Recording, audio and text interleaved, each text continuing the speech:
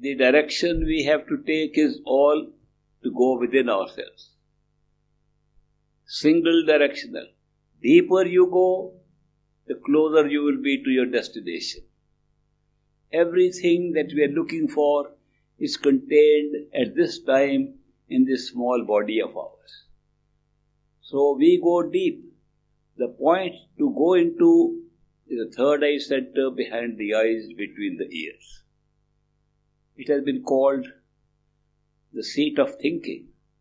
I remember when I was working for the government of India, a VIP from another foreign country came. He had a car accident and he got into a coma. He was in a coma for several days. We were very worried that a foreign dignitary should have an accident in India and might die there. So he was unconscious for a long time. So we tried to get the best doctors from all over the world. We got brain surgeons, neurosurgeons, all kinds of experts. Then we found one surgeon who came who had done more than 1,000 brain surgeries. So he looked at him and he was indicating the depth of the coma. So my boss, who was the chief minister of the state at that time, he asked him, "Doctor, what makes a person conscious?" And he said, "Sir, we have been trying to understand this for thousands of years, and we haven't found out what makes a person conscious. All we know is that there are different parts of the brain in our head.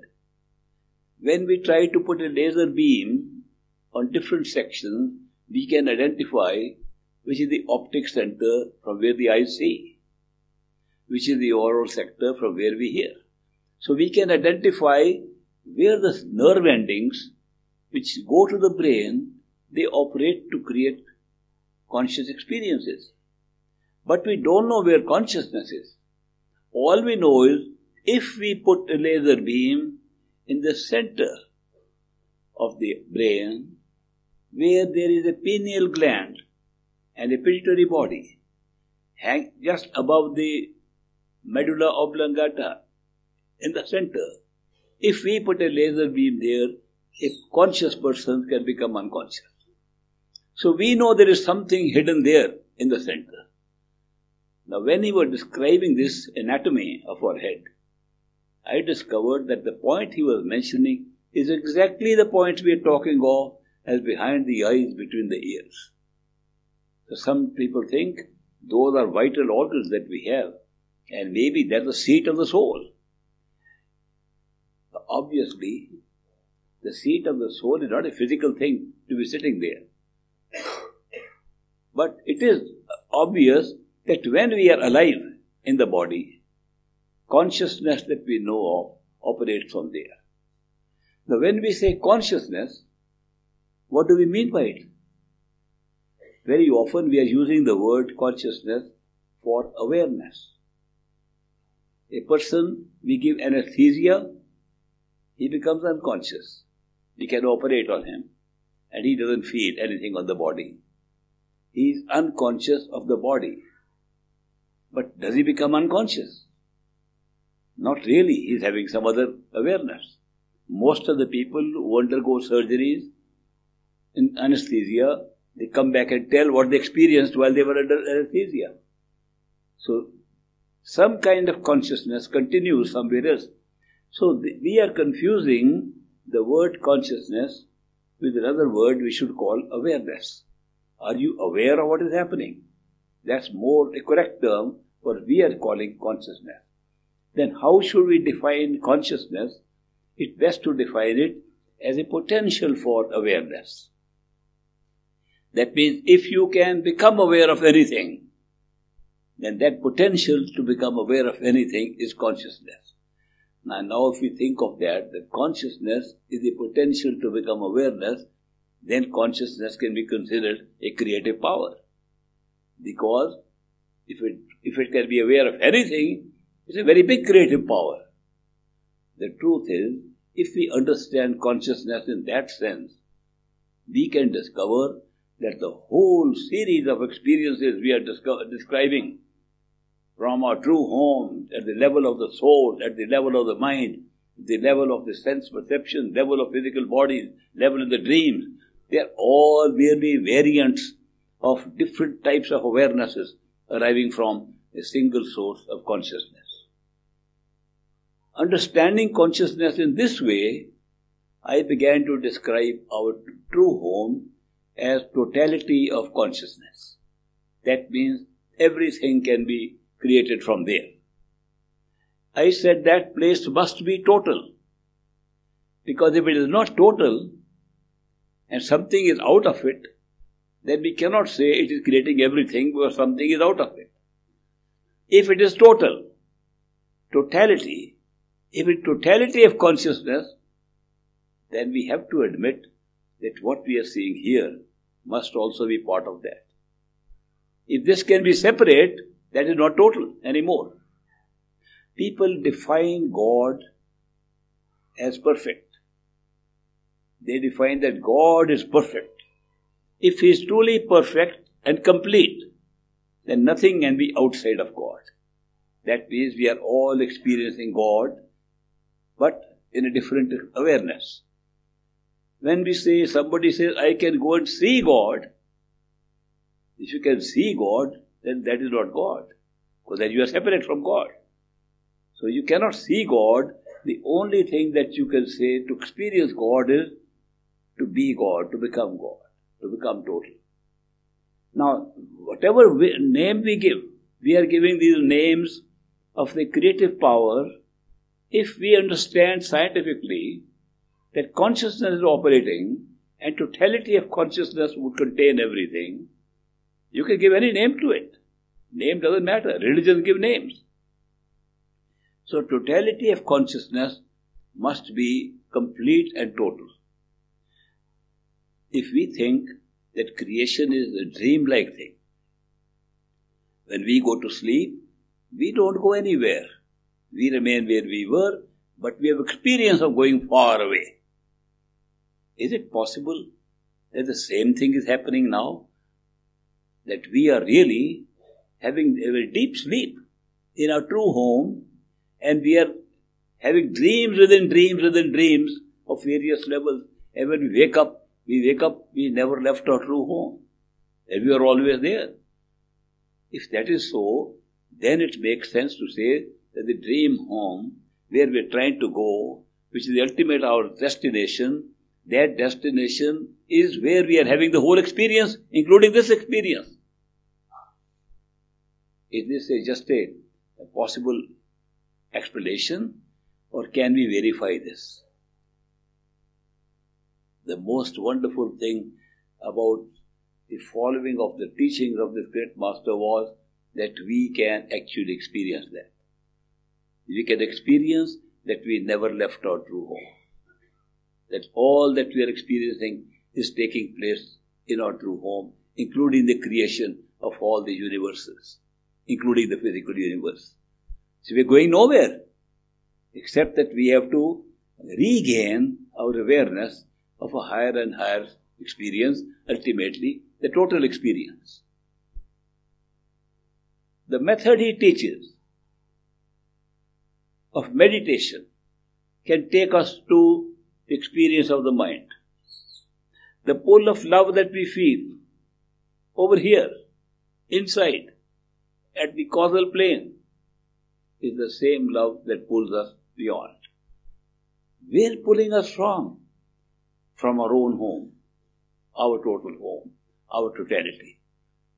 That is why when we say that love can pull us beyond our mind, we are not talking of something happening from outside at all. It's happening from within ourselves. Then when we see a perfect living master in a physical form outside, who are we seeing? Somebody who we created. If everything is illusion, everything is created by us, we have also created the master. A master cannot be more enlightened than one that's our totality. Therefore, a master is merely a symbolic experience that we have, and the inner experience that we are trying to generate, it has arranged something of having a master. When we understand this properly, we realize that our totality decided to have these experiences, and in deciding to have experiences, arranged also that when it was to wake up, it should be able to wake up. This was merely a method of waking up. Somebody suggested to me to see a movie called Inception. Because in that movie, I don't know if any of you have seen it, in Inception, they show that you can have dreams within dreams within dreams. That movie takes one into the third dream. The third dream, the time extends the same way time extends here in real life. So I was very happy to see the movie, that it corresponds to my experience, that these big vast experiences in time and space have been generated from small units from where they expand. Same thing is shown in that movie. But in that movie, they also show that if you are trapped in very bad circumstances in the dream, you can wake up. So the method of waking up is that before you go to sleep, you keep that little gadget in your hand. Apparently, it looked to me like it's something that pricks you. So when you are dreaming, you still have awareness of that gadget which you have. The gadget is used in the dream, and you can press this and wake up. The truth is, that's exactly what we have done here. That when we are tired of a dream, we have made an arrangement to use a gadget, which we then use. What is a gadget? The gadget is that when we are here and projecting experiences, we should be able to project an experience which looks like another human being has come in our life and is going to help us. We call him Perfect Living Master. Our own spiritual arrangement. We have made this arrangement before the whole show of creation took place. So that is why, if you understand it from that point of view, then a Perfect Living Master is nothing more than a creation of your own mind, which is the rest of it is creation also of the same mind. One Swami, famous Swami, Swami Vivekananda, he went to America more than 120 years ago. And he went and spoke in a conference that was going on called the World Parliament of Religion. In that, he spoke very forcefully and he explained this is all created from our own mind. The universe is a creation from our own self. It is illusion. He emphasized. It is all created by us, it's illusion. On the second day when he was speaking, he said, I have been emphasizing that the whole world is illusion, then I must also be illusion. Then why am I trying to talk to you if I am also illusion, you are also illusion? What are we doing with the reality? He said there is a difference in the illusion we create. The rest of the illusion draws us into the illusion, keeps us more here. This illusion says, go within yourself. So the function of the two illusions is different. He explained it the same way that we are now realizing that what we call masters, gurus, perfect living masters, they are symbolic experiences that we get to just wake up. So when we say a perfect living master is operating from all levels of consciousness, it only means that we ourselves are functioning at all levels. Right now, we have projected that to get back to that state of wakefulness. So it's a wonderful way to discover when we reach the top, all the answers come to us from there. We discover the whole creation is very different. It's created very differently than we thought. The whole creation is taking place in one level, our true home. Everything is happening there, including what we are doing now. It's all a function of consciousness. The consciousness has the ability to be conscious of anything. It has such a beautiful and large power. It can go into vastness of billions of galaxies created. It can go into the microscopic thing, go into the smallest particles. It can create such beauty in its conscious experiences that we are left with no doubt that these such depth of the experience we are having must be real. That is why I say again and again that the power of consciousness is being used to generate experience of levels of reality, not of illusion. The level of reality that's being created, but there are several realities. One reality is held up complete, and the care has been taken that the reality, one reality not mixed up with the other. In order to sustain the reality of this wakeful experience, we must not at the same time have any other experience of reality. When we go to the level higher above, this reality disappears. We know it was not real. But that reality is the only reality then. When we go higher, the higher one is the only reality. This is a beautiful setup that at one time we experience only one reality, not the total. We cannot from any of these realities realize the whole thing. The only place from where we can realize the whole thing, that all reality is generating at one real place, is our true home. And where it's totality of consciousness, single consciousness. The question does arise, if it's a single consciousness, with all its qualities which are being generated for experiences, what is the nature of the single consciousness? Supposing we take seriously a statement made by religion, God is love. I hear it again and again in different places. God is truly love. Okay, let's say our totality is truly love. The ultimate creative power is nothing but love.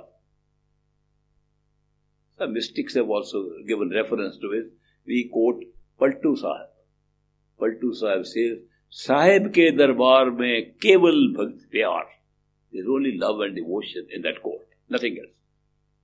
Let us say God is love. That means there are no souls, there are no mind, no body, nothing. It's all love. Why do we need souls? If God is love. Well, if God is love, God cannot be a lover. God cannot be loved by anybody. There is nobody else. If God is love, love is remains a quality, never becomes an experience. But supposing God within himself says, I am many and one at the same time, God not only remains love, but becomes lover and beloved also. I give example from this glass of water.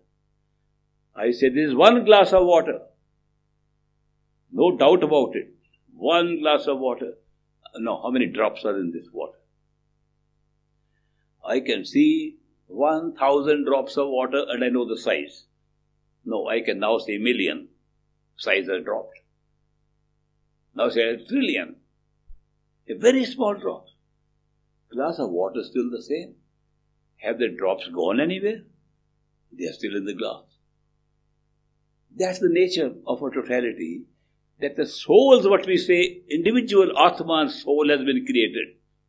That has been created so that the nature of the totality, which we say is love, becomes an experience of a lover and a beloved.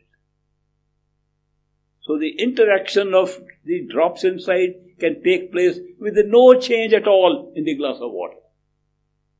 That's our truth. When I was very young,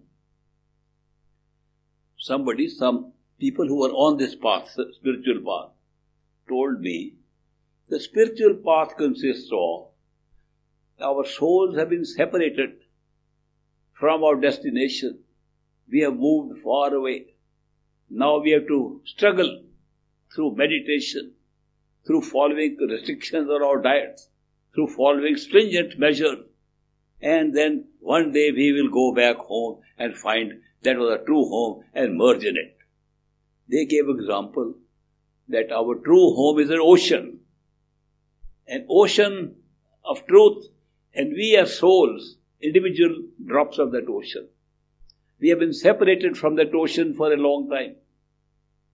And now we have to struggle somehow to find where that ocean is and move slowly and slowly through many lifetimes and ultimately go and merge in the ocean. That's how the spiritual path was described to me. My mind reacted differently to this.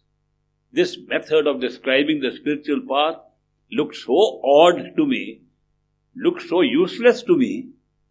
I said, if I am a drop of the ocean, that little drop of water has an identity. The sun shines on it. It has rainbow colors. We have a beautiful experience, wonderful identity. I'm a drop. They're telling me struggle hard to leave that identity and go and merge in an ocean, lose all my identity, and the ocean doesn't bother if one more drop has got into it or not. It's a lose-lose game totally. I said, I am not going to follow that kind of spiritual path. But the description was totally inaccurate. The correct description was that I was a drop in the ocean, never left the ocean. It was just a contraction of awareness to that of a drop. The spiritual path was not travel anywhere. It was to expand your awareness to the totality, and you knew you were always the ocean all the time. That made sense to me, that you are regaining your own identity. You are not losing anything. This is exactly what happens really. My experiences in life on the spiritual path have shown that there is no journey to be performed. We are exactly where we are supposed to go, only we have blocked our awareness. All these practices we are doing is to expand our awareness to totality. And when that happens, we discover everything happened in our true home. And there was nothing to go but to recover our own awareness into totality of consciousness. So this is just a way of understanding what it is. It's not going anywhere. That is why, while we are sitting here and assuming that this world consists of our body and the world around the body, that's what we think of, that the whole world is there around our body. The world we are seeing around our body looks like a physical world. Everything is physical around here. Can you ever imagine it looks physical only because we have a physical body? Supposing we didn't have a physical body, it won't look physical at all. And we know when we have the dream state, in the dream, it's a dream world, not this one. The dream world comes into being because we have a dream body. Similarly, when we have an astral self, a sensory self, it's a different world. A sensory self where people live differently, life is different. We have a different experience of the sky. For example, the sky we see in the physical world has darkness at night, light in the day because movement of the sun and the planet. Inside, this light is by itself, not because of the sun. There is light all the time there. It's not a very bright light, but there is light all the time. Here, time flows only in one direction. This is bothering a lot of scientists today. In physics, they have come to conclusion after Einstein said, time-space is the same thing. Time is merely an ordinate of space. If that is true, that time is merely an ordinate of space, it should function like space. In space, I can go there and come back. Why can't I go to tomorrow and come back to today? It should be equally possible. If we have understood time-space correctly, then we should be able to move. In space, I can stand still. In time, I can't. It keeps on moving. Why is there a difference in this? But when we go to the inner sensory plane, we discover that we can stop time, that we can stand still, and everything will stand still with us. When we were little children, we used to play a game called freeze. When somebody shouted freeze, everybody had to be still exactly where they were. And then when they said unfreeze, we could move. That's an actual experience in the astral plane. That means time is not functioning exactly like it's functioning here. What happens when we go higher up? We go to the causal plane, the mental plane. We understand the nature of time completely differently. Time is not moving at all. Time is completely static.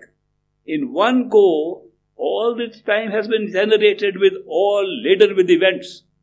Several patterns of events have been laden. And we are picking up one pattern and it becomes our life in the physical and astral plane. There we can move on time whichever way we like, because it's a movement of our consciousness on time that generates experience. So totally different from what we are having here.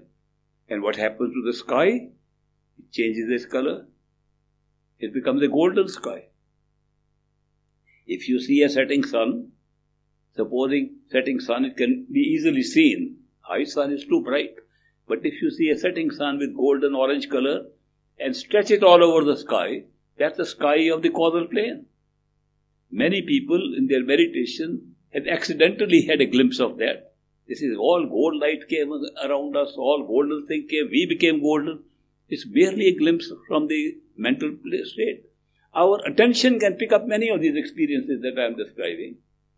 But if you go higher, there is no sky, but there is a completely non-space, non-time awarenesses, which are most amazing.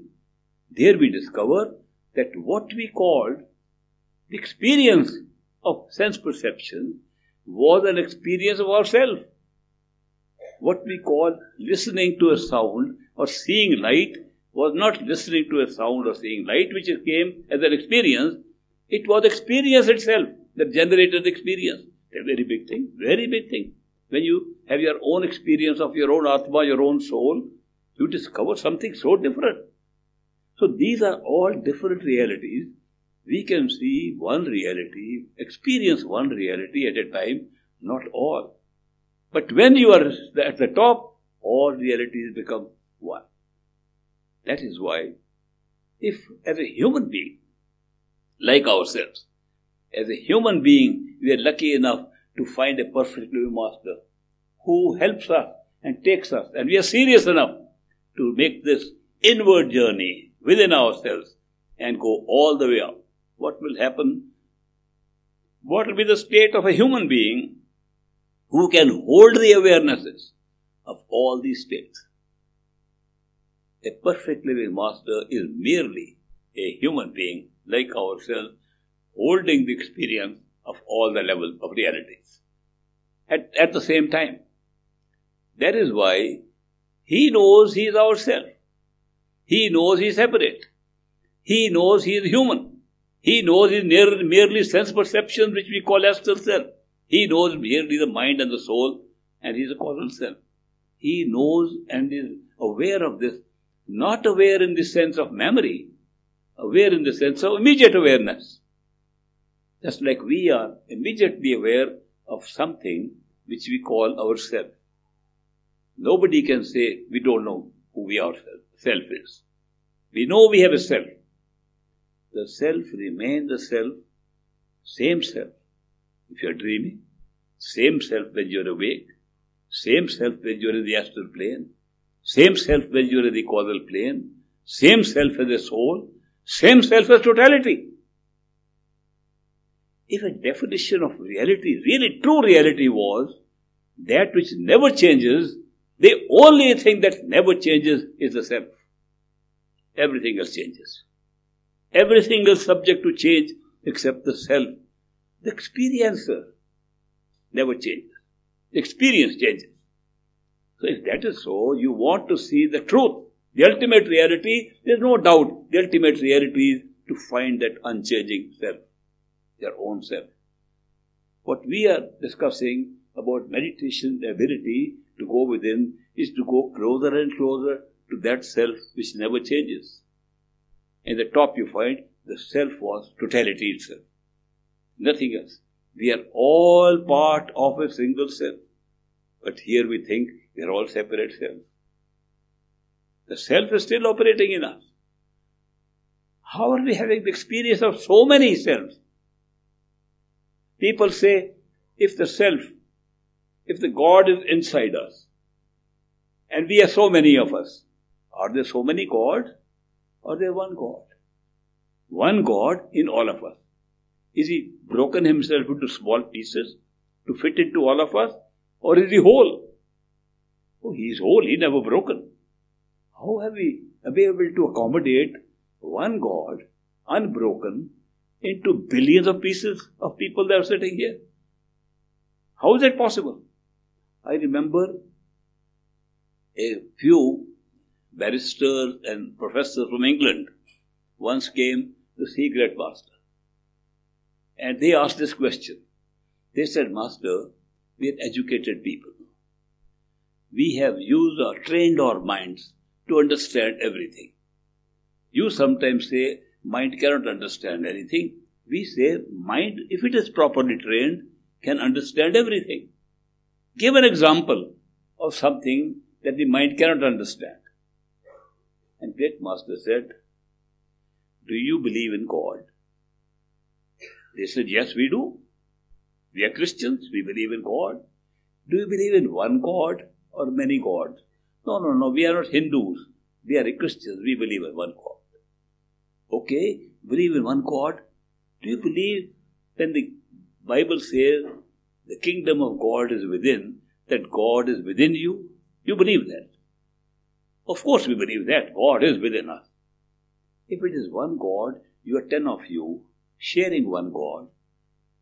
How did you distribute the God between 10 of you?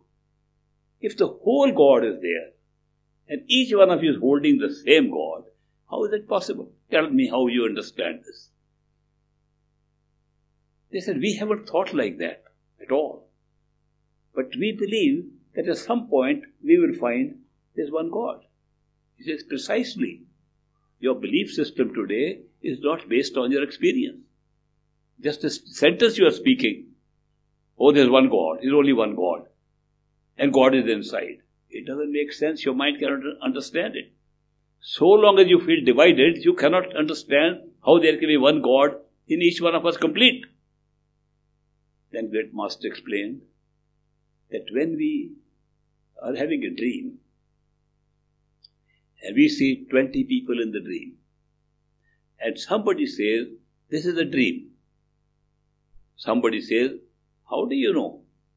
Looks very real. And you say, no, I know it's a dream. They say that, are we all dreaming? 20 people are dreaming? Which ones of us are dreaming? Are all of us dreaming? You say, that I don't know. Maybe all of us are dreaming. And you wake up. When you wake up, only one person was dreaming. The 20 were part of the dream. They were not 20 dreamers. But till you wake up, you cannot determine who's dreaming. If you want to know who is dreaming in 20 people, 200 people, 2 billion people, who is dreaming to create the 200 people, it's the one who says, who is dreaming and feels the self. I am seeing people and dreaming. All the others are dream creatures. If you look at it like that, you will find at every level, there is only one self. The rest are creation of that self. We feel one self, which is our self. Rest is the experience of the self. As you go higher and higher, you discover the self was always one.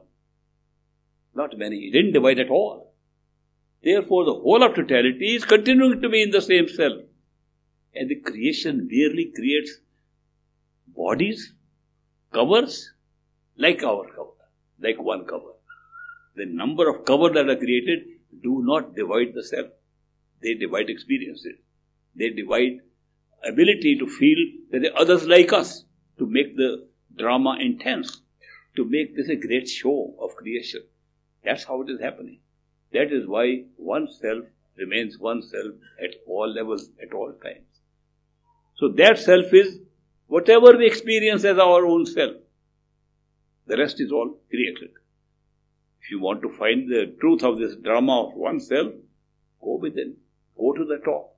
You discover there was one self, the only single dreamer, dreaming series of dreams, creating dreams of multiplication, dreams of the many. The one and the many are the same. Within our true home, where there is no space and time, we can't describe it. The mind has no capacity to understand anything that is not in time and space. It's limited, completely limited. Sometimes we try to understand things with our mind. The capacity of the mind is at highest level is to think logically, to use the best logic it can, to make sense of things. That's how the mind works. When we want to use logic with the mind, we think. Thoughts all take place in time. You cannot have the smallest thought without time.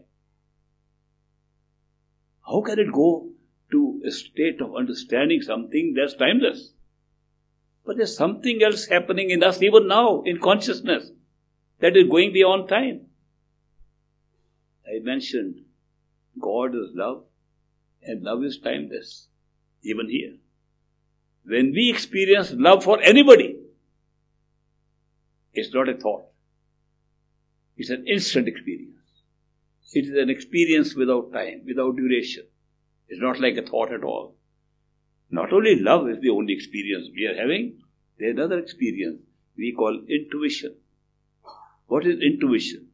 Intuition is a gut feeling, a sudden of knowing something without thought. Very often, the opposite of our thought. Where is this coming from? Where is love coming from? If it's not a thought. Where is intuition coming from? If it's not a thought. If you understand your own self inside, you will discover there is a division of functions that the mind, which is the level, at the mental level, is the one responsible for everything in time, intuition, love, appreciation of beauty, sudden feeling of bliss and joy. They are not part of the mind at all. Thinking cannot generate any of them, nor can it understand anything. So the function of the soul and mind going on simultaneously in our body right now at every level of experience.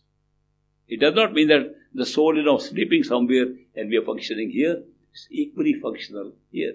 It's functioning along with the mind, along with senses, along with the body, along with the physical universe around us. So that is why when we want to understand ourselves, we can go much better if we use intuition and love as our source of going within. We make use of our mind to make our decisions how to live in this world. How would you like if you were to experiment for a few months to make your decisions intuitively? Not rationally, not thinking, but intuitively. Whatever your gut feeling says, that's a decision. Mind, carry it out. Mind will say, doesn't make sense to me. Doesn't matter, carry it out. If you do that experiment, what would happen? You will find your life will become totally brilliant and wonderful. You can try it out. You will find it so good, you will make your whole life based upon the right positioning of the soul and the mind. Right positioning of the soul and the mind is, the soul has been given a mind to use. Use it. Decision making is not to be given to the mind. Implementation of decision is a function of the mind. If you may live your life based upon the intuitive feelings you get, and when you start living on that, every day you will have enough intuitive feeling on every matter of decision making. We are putting the cart before the horse by saying, mind, we make a decision, tell me what I should do. And next day we say, oh, that was not a good decision, sorry. Mind makes decisions based on the data available to it, which is very limited. Always. Intuition makes decisions based on lifetimes of data. It just picks up for the whole knowledge that we have. Mind looks at what it knows at that time, which is very limited. Therefore, we are leading our lives in a very funny way, that here we have been given some wonderful garments to wear, wonderful equipment to use, a wonderful mind that can think, speak, talk, write, communicate, understand, make sense of things, wonderful experiences. We don't use it. We are being used by it. The mind is telling us what to do. We should reverse this position and use the mind how it is intended to be used. use the senses to generate more experiences, better experiences of this worldly experience. Use the body effectively too. We were given these gifts to use. Not that we are being used by them, our life is being used by it. Life is supposed to use these things to have a good life. Did we come here merely to suffer here? Why are we suffering? Why are we crying in pain here? We are crying and suffering because we are, first of all, we are taking this as the only reality. And secondly, we are not understanding the function of pain, the function of suffering is to generate a greater degree of feeling of reality. Supposing there was no pain in life at all. Nobody had any emotional pain or physical pain, ever. Nothing would look real. That is why Shakespeare said, there never yet was a philosopher who could bear the toothache patiently. He can give all philosophy lecture, but when he went to dentist's chair and had toothache, it's real. Pain makes our existence real. It's one of the factors introduced to make this reality, so we can enjoy it as real. It is very well placed. If we take it like that and see that we can use pain and pleasure, we are sitting in a state where it looks that we have more pain and less pleasure. It's not true. The truth is, it's very equally divided. The high and the low are very equitably divided, very properly divided in every life. The only thing is that sometimes what is obvious to us, what is tangible, is different from what is intangible. A friend of mine came once to me, not a friend, but just an acquaintance in America. He said, why are you telling everybody that you have to go inside as if this world is no good to live in? Look how my life is such a good life. I have a beautiful house, big house. I just bought a new car, beautiful car. I have all the money I need. I am so lucky. I am having a good time. Why should I say that you have to go somewhere? Life is wonderful, beautiful. You should not tell everybody to go there. Some people may be miserable. Tell them. I said, my friend, what I am saying is for the miserable, not for you. Go and enjoy your house. Go and enjoy your car. Enjoy your money. You are very lucky to have this. Enjoy your life. He went away. Next week he was back. And crying. Actual crying. I am the most miserable man in the world. I said, what happened to all the goodies that you had, which made you so happy? In 1 week it's all gone. What happened? He said, do you know, my wife, whom I loved so much, for whom I sacrificed everything, she ran away with another man. I said, enjoy the house at least. What good is the house? I said, enjoy your money. Money can't buy happiness. I said, your talk has changed entirely with one episode. One episode, which I say small episode. There are thousands of episodes that will happen in one life. One episode has completely made your life topsy-turvy. The pain he is feeling is not a tangible pain. It's intangible. Emotional pain is intangible. The goodies he had were tangible, which could be seen. If we look at our own lives, the tangible and intangible, if you combine them, we are all properly placed, well distributed. It's equally distributed pain and pleasure. We just have to look at it the way it's distributed, for what purpose it's distributed. I used to hear about Bhagwan Krishna a lot when I was young. Especially, I was trying to understand this law of karma. And somebody told me the story that Bhagwan Krishna had told Udo, his childhood friend, when they were out with the cows, taking them to graze the cows in the forest, that an ant was crawling on the road, and Krishna says to Udo, it's not easy to understand karma. We have no idea what karma is. Look at this ant. This ant was at one time Brahma, the creator of the universe. At one time, it also was Indra, the lord of one of the largest heavens. And because of his karma, become an ant. If these people who create universes, they can become ants, how do we understand it? So I went to go around in the area where Krishna was born, where he lived, all the stories about Vrindavan, Mathura, that area in Uttar Pradesh. I spent time there and I saw very poor people, extreme poverty, working on land, making such a small wage, hardly able to survive. In the evening, sitting together, singing with so much happiness on their face, I haven't seen amongst the millionaires in America. And what were they singing? They're singing the same refrain that I heard about, saying, Are udo karma ki gat nyari se. Udo, the nature of karma, is very strange. It is strange because we have some notion that these actions we perform or the intentions we have can be wiped out by good deeds. Krishna explained they cannot be wiped out.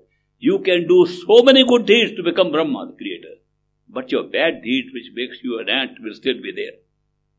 There is no atonement. We think that we have done something bad, we have committed so many sins, and therefore now we can go to some priest and say, please find some way to atone our sins. And he says, give me so much money, so much ghee, so much atta, I'll do it. I'll pray for you. The prayer he is doing is for himself. He gets a good reward. And we give all that, well, we owed him to that from past karma. We've cleared some karma of ours. But the bad karma we are trying to clear with this method is not being cleared at all. You still have to pay for it. The law of karma is operating in a very flawless way. So that is why karma is so powerful. The law of cause and effect that we are experiencing here, which is generating every experience, this body of human being cannot be born unless the karmic pattern, which is to create the body, is not complete. That's why they say, Pralabdha pehle bani, pache bana sharir. Our destiny was completely formed in advance, before even the conception took place, which was to be our body. So destiny generates the experience which makes a little embryo in the mother's womb. The actual life of the person that comes in a mother's womb does not come till the 5th month of pregnancy. A person can be walking outside who is to be born in a woman who is pregnant.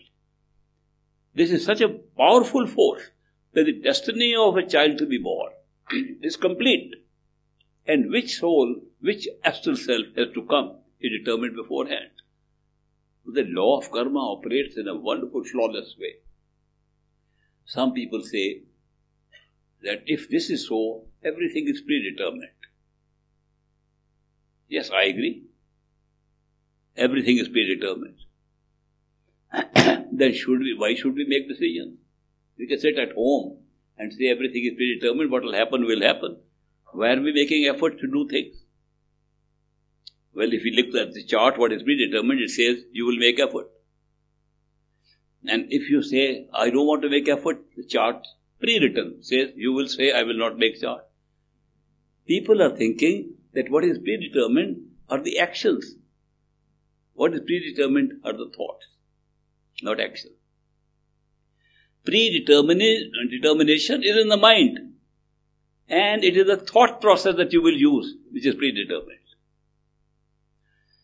I got a very strange experience when I was in India and was looking for a job. I applied for entry into the Indian Navy. I went for the interview at Lucknow. The interview took place. And after I came out of the interview, I met a gentleman, bearded and turbaned gentleman, who spoke to me, good luck. And I said, why are you talking good luck? We are Punjabis, we can talk Punjabi. He said, I am talking because you have good luck. He said, do you have a piece of paper? I said, yes, I was carrying a piece of paper.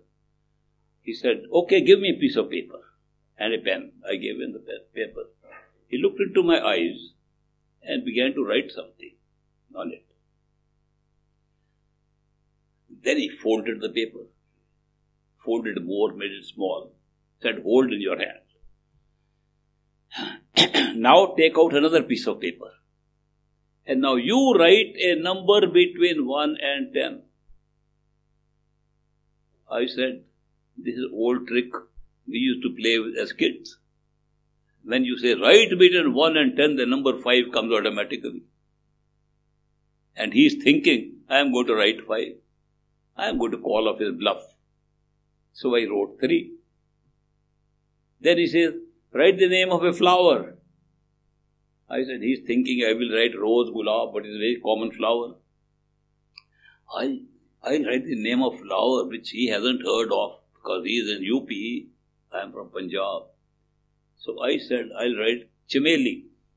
I wrote in English, Chameli, capital letters. Then he says, write your date of birth. I wrote 1926. He said, that is not your date of birth, that is your year. Write the date. Now, we always write the date first and the year at the end. But I added the date, November 26, after the year. He said, now open the paper I gave you. I opened the paper.